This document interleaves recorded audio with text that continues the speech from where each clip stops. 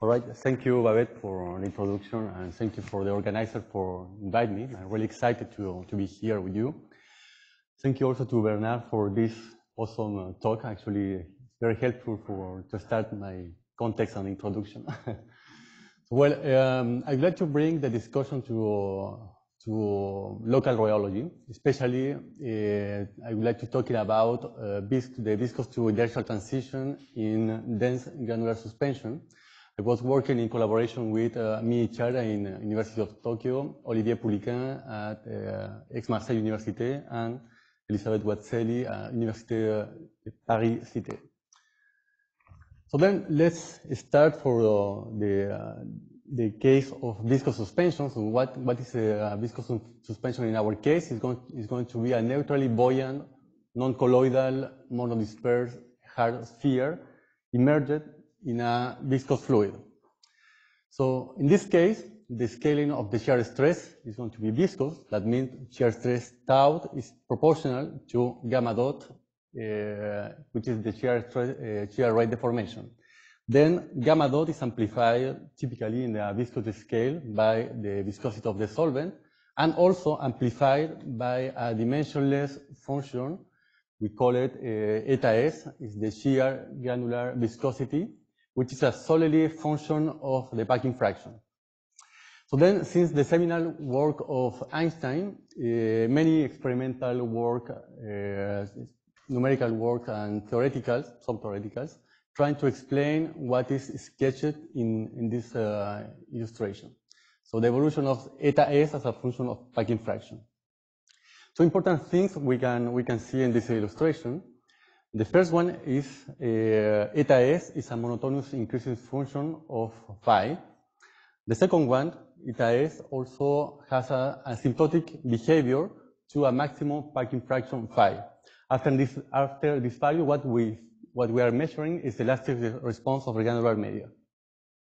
So the less work about in these fields, it was trying to understand and describing this asymptotic evolution. So then this is viscous suspension, and then what happens when we don't have a fluid inside, and we have this frictional dilatant, many times gravity-driven granular flow, in which we can define two interesting aspects.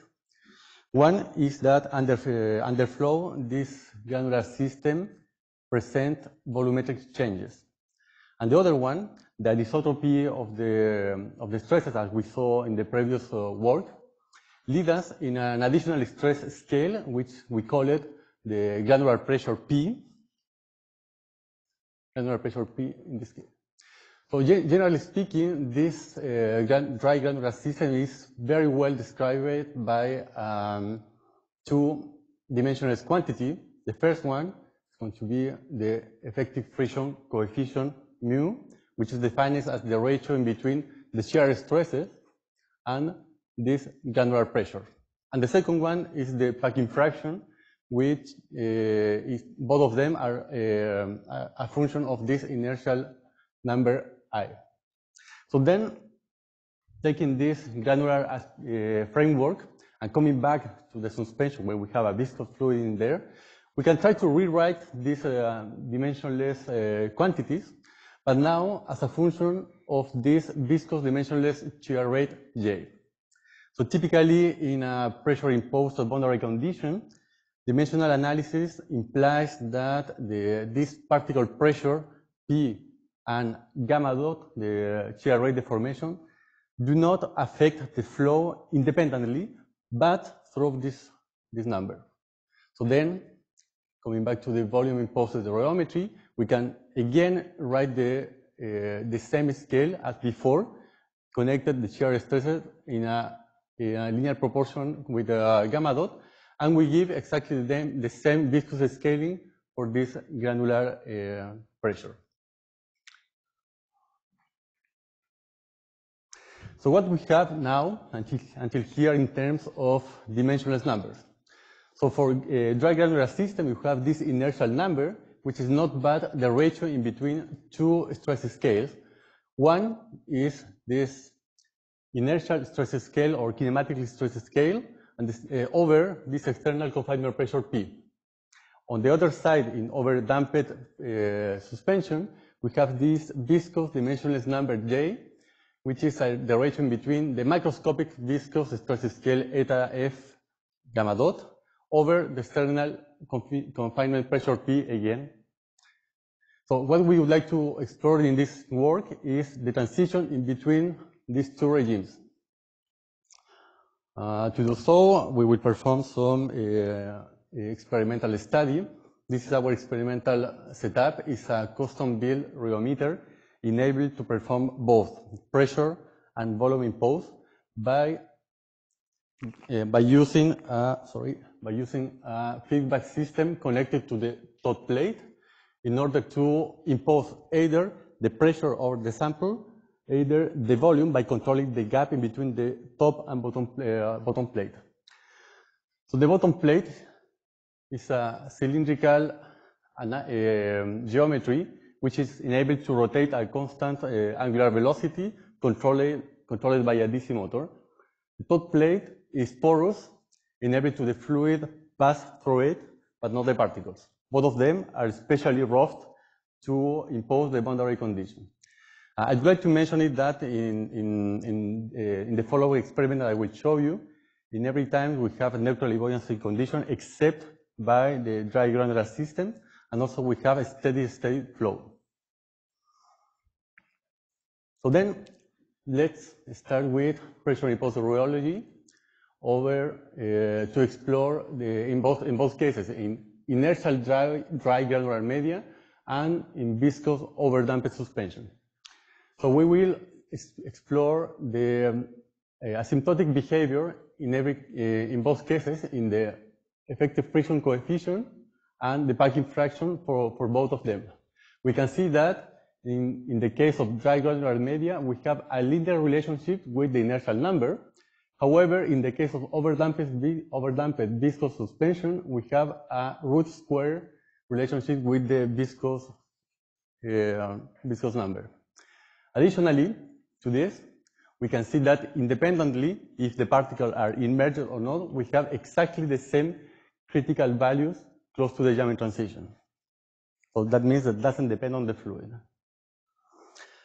By using exactly the same rheological data, but now expressing our data in terms of the viscosity, by normalizing the shear and normal stresses, but its corresponding scaling, in this case, inertial dry granular media, by normalizing by the Bagnoldian scaling, and in the viscous suspension by the viscous scales, we can see that the asymptotic behavior for both is exactly the same, a power law function -2, so in the vicinity of the jamming transition.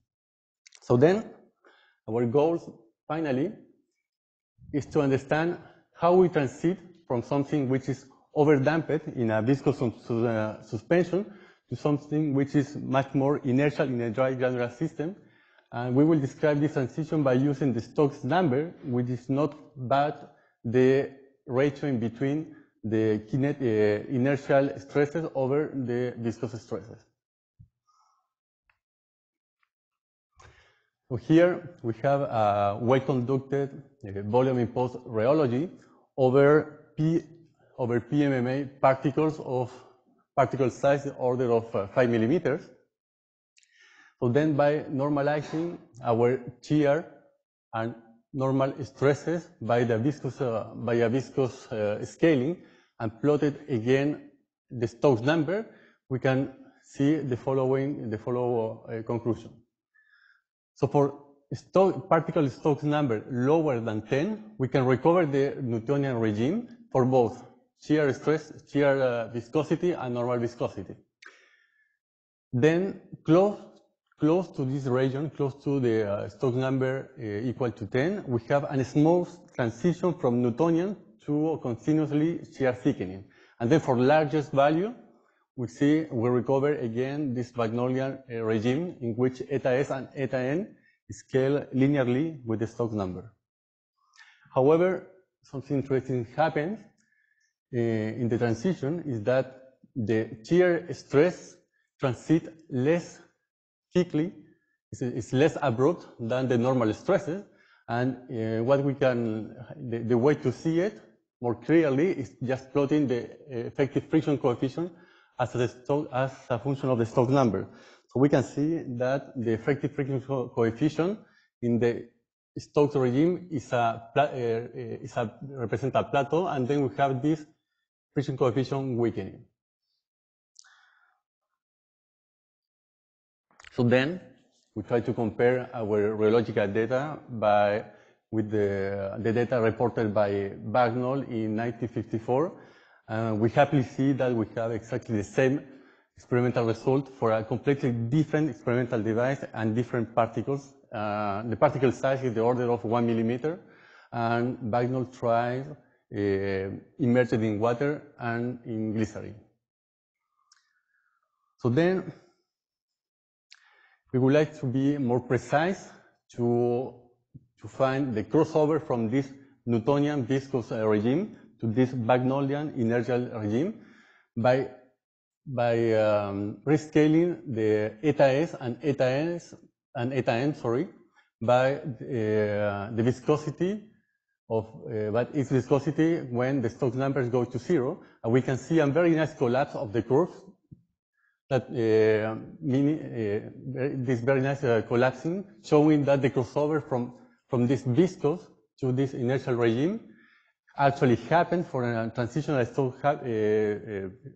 Stokes number equal to 10, which is independent on the packing fraction. In a qualitative agreement with numerical simulation of frictional sphere, finding a transitional Stokes number a little bit smaller. So then, by performing pressure-imposed rheometry over exactly the same suspension than before, we can find that the packing fraction is actually governed by a single dimensionless number based on the stress additivity, defining this K number, which is only a combination in between this viscous number and the inertial number, connected with a alpha phi, which is not more than the inverse value of the transitional Stokes number equal to 10. However, it's not possible to collapse the data by using this scaling. And this inability to collapse the data is much more clear to see when we plot the friction coefficient of the suspension as a function of the packing fraction. Both of them are normalized by the critical values. So what we can do in this case, we say well, we can probably to find a better collapse just to fit in the data, and when we got is that the friction coefficient is actually governed for a similar K number with bigger value on the transitional Stokes number.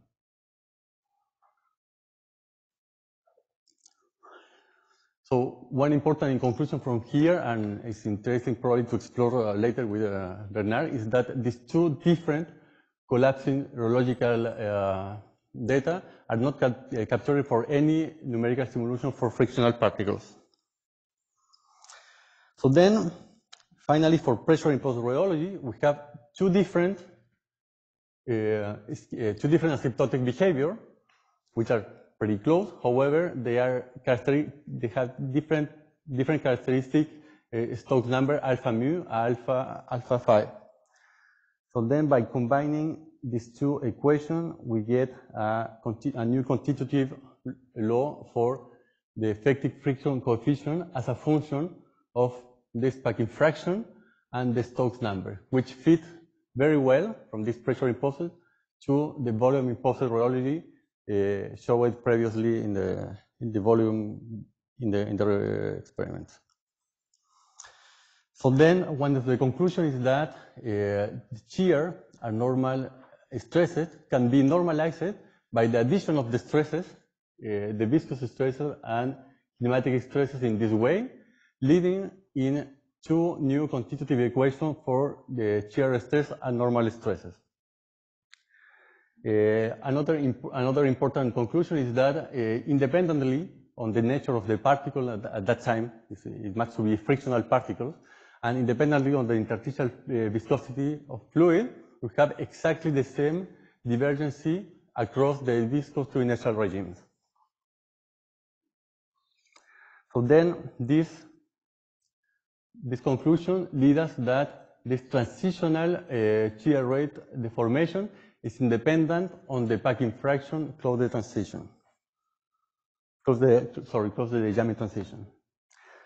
So I would like to summarize my conclusion here.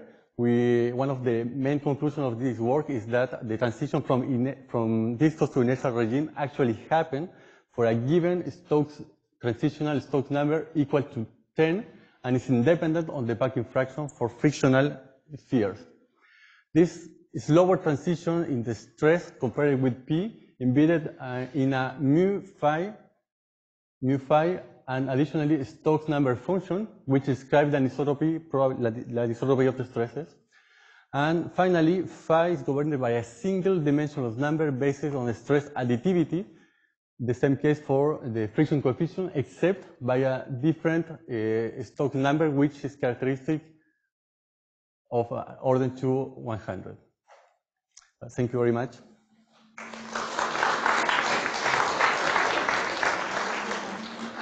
Thank you, Franco. So, question?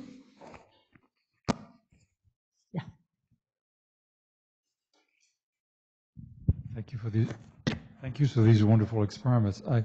I'm just wondering, the parameters that are being fitted to the experimental data, how general are they?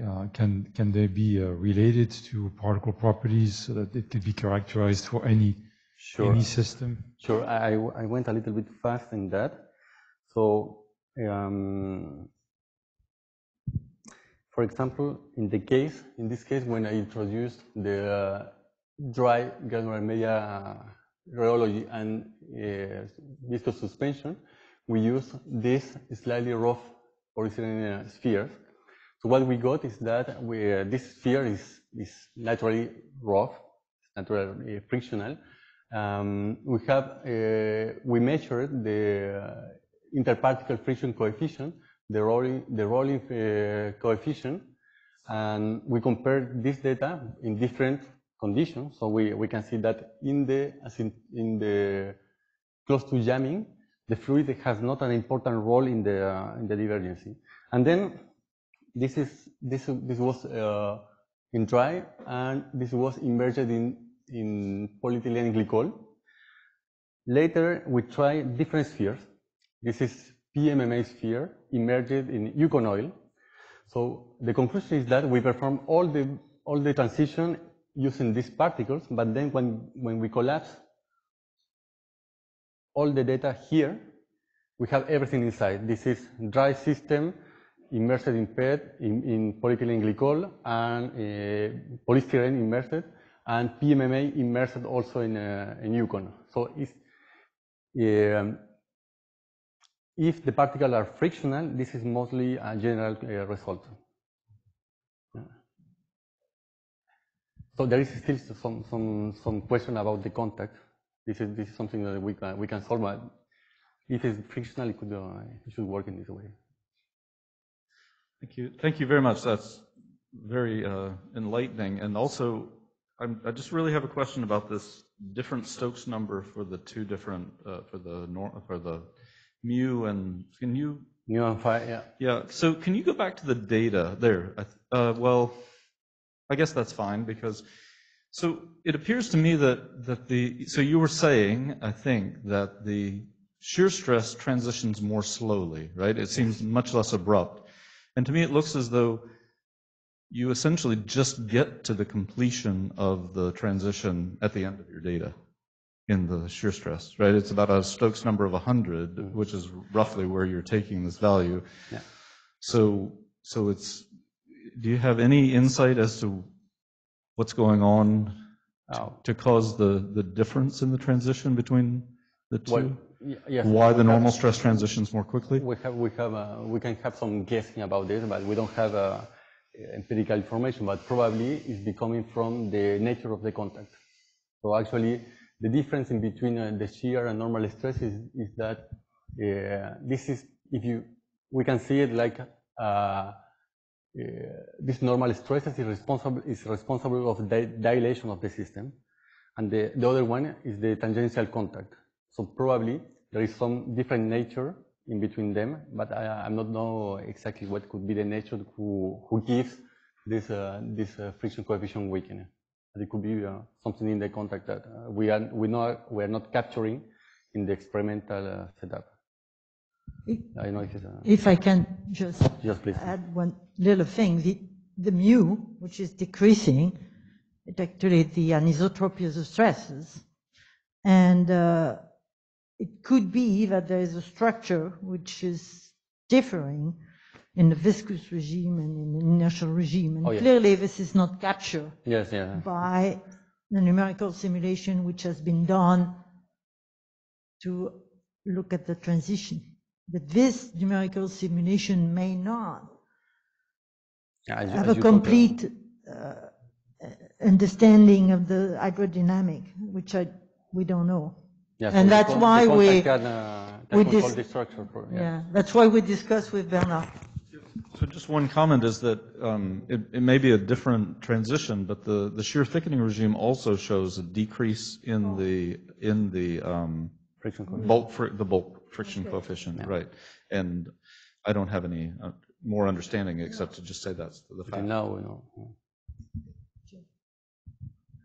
Have you looked at the case where the volume fraction is out of equilibrium? So you're going to get some slips. The volume fraction has to evolve towards this equilibrium value. So you get. Come again, sorry. Have you looked at the case where the volume fraction is out of equilibrium? You know, so the grains are either dilated. The transition and the regime. I don't think I understand the question. Could you rephrase it, please? Sorry. Well, most of the stuff you've been talking about is where the volume fraction is at equilibrium. So in many natural cases, it's going to evolve towards that. You might start with a dense flow that then starts reducing the volume fraction. So you've got you've got effectively it's like a volume viscosity, think of, or whatever. Or so you mean transitory? Transitory. Yeah. Well, we don't have actually the data for that, but probably yes. When we were running the experiment, we can see that there is some different characteristic time scale that we can change when you're looking at the transitory, but we are not able to quantify this because we have this time scale coming from the suspension and also coming from the experiment. So in this case, from the device, what we have is actually a mix in between them, so we cannot report it differently. Yeah, there is a transition regime, but you have some flexibility of the experiment, which is also coming into this time scale, so we don't know. Okay, thank you. Eberhard? Yeah. So Bernhard has shown us two movies at the beginning of his talk. You might remember this wonderful movie of all this running concrete, basically, that's coming down the river over sand or mud. Where is that in this phase diagram? It's in the inertial regime. I mean, what Stokes numbers where would you put it on these plots? It's for me or for? I don't know. I'm naive. I know that you can mix this all up, you make it wonderful, but where would this natural flow? Would it be in the inertial regime? I don't know what the shear rates are. This is exactly the point. Could be in the inertial regime, right? Okay.